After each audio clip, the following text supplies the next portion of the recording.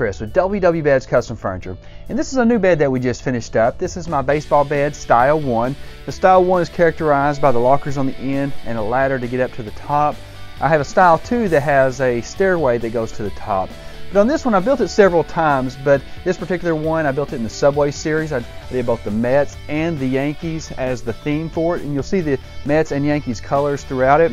I also put the Yankees logo there, put the kid's name on the nameplates, made the ends look like two small lockers.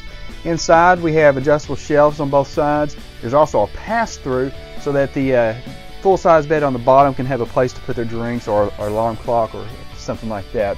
The lower footboard here, you see we inlaid the bat here. We also put the Subway Series logo on the foot. The balls on the post are a Subway Series custom ball as well. The bats, we did a custom bat. It's a Louisville Slugger bat that has the Subway Series on it. Also has the Mets as the national champions on the bat. The scoreboard up here is totally customized by the customer. They fill out a form. We put the two favorite teams, which in this case is the Mets and the Yankees. The score layout exactly the way that they want it. And we also put two tall lockers over here. There's adjustable shelves on here. We did this one in the Mets colors with the Mets logos and the nameplates on this as well. But this is the Baseball Bunk Style 1 from WW Beds Custom Furniture.